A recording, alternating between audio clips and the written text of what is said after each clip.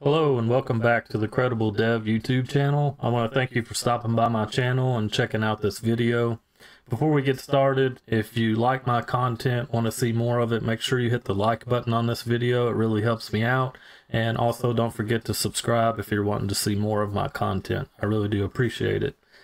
So today what we're going to be doing is installing VS Code on Manjaro Linux in preparation for a series that I have coming out on .NET programming using C#. We'll be doing a lot of console programming, and Visual Studio Code is the perfect environment for that. I have another video on Windows. If you're a Windows user and you want to know how to do these same steps, be sure to go check out that video. But if you're a Linux user, or more specifically a Manjaro Linux user, then this is the video for you. I'm going to show you how to get started with VS Code and how to install .NET, the SDK, so that way you can start doing some programming for C#. So let's go ahead and get started. So the first thing that we need to do is actually install Snap. You may already have Snap installed, but if you don't, you'll want to follow these steps. So the first thing we do is open up a terminal, and in that terminal we're going to type in sudo pacman, which is the package manager for Manjaro, and then -S, and then snapd. And you'll be asked for your password here, since we ran the sudo command. And if I could type it properly. And yes, we want to install. Wait for that to install. And once that's finished, we'll want to enable it because it's a service. So sudo systemctl enable snapd. And now we want to start it. So sudo systemctl, and we'll change enable to start.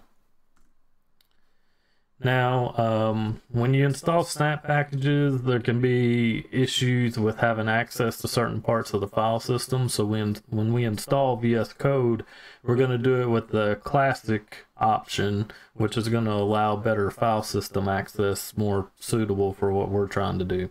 So before we do that, we need to do one more step. So we're going to do sudo ln -s var lib snap d snap and space and then /snap. That's just going to create a symbolic link. Now we can go ahead and proceed with installing VS Code. So we do that by doing sudo snap install code, and like I said, we need to use this classic, if I could type, option. We'll wait for that to finish. And once we get Visual Studio Code installed, then we'll need to install the SDK. Alright, now that that's installed, there's a few ways that we can run Visual Studio Code. It will be in your applications here under Visual Studio Code. And you can also from the terminal type code, or you can hit space period, and that will launch code in the directory that you are currently in.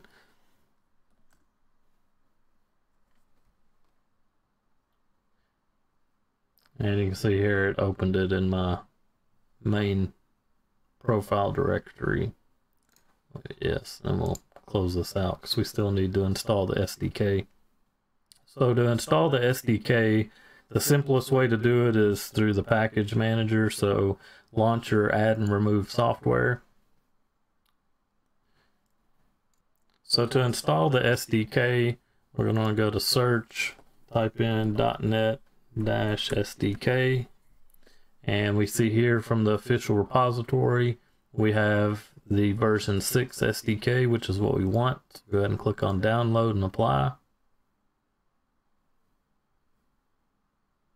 And we'll choose, apply, wait for this to download and install.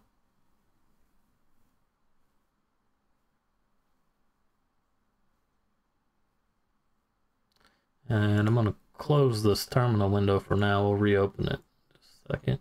So we want to verify that .NET installed. So open up a new terminal and type in .NET list SDKs. And here we see that version 6 is installed, which is what we wanted. So now we are ready to get started with Visual Studio Code. So now we'll go ahead and launch it.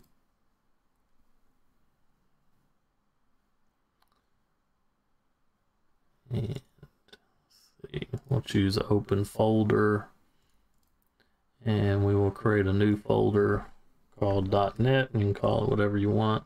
We'll open this folder up, and then we're going to want to go to the terminal, which is under View and then Terminal. And then once that terminal has loaded, we're going to want to go down here and type .NET new console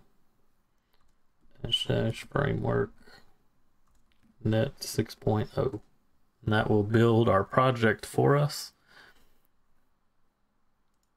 And typically, yep, there it is. Typically, Visual Studio Code, the first time that you do this, you're going to get a prompt to install the recommended extensions for C#, and we'll want to do that. So click Install.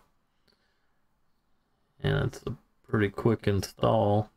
Wait for that to finish. All right, so that's finished. We can close that. We can go back to our program. And here you can see they've started us out with a Hello World simple application, and we can go ahead and run that down here by typing .NET run and hit enter, and that will run our program, and we can see the Hello World printed out. And now you're ready to get started with C# programming on Manjaro Linux and Visual Studio Code. So like I said, I'll have some future videos. Plan on making a series about C# and .NET programming, starting from the ground up with the variables and types and arrays and things like that. And Visual Studio Code is very well suited for console programming, which is what you're going to be doing in the beginning of learning C#. So stay tuned for those videos. If you want to check those out, be sure to subscribe to the channel. That way you don't miss any of those videos. And if this video helped you at all, you enjoyed the content, be sure to hit that like button. And thanks again. Hope you have a great day.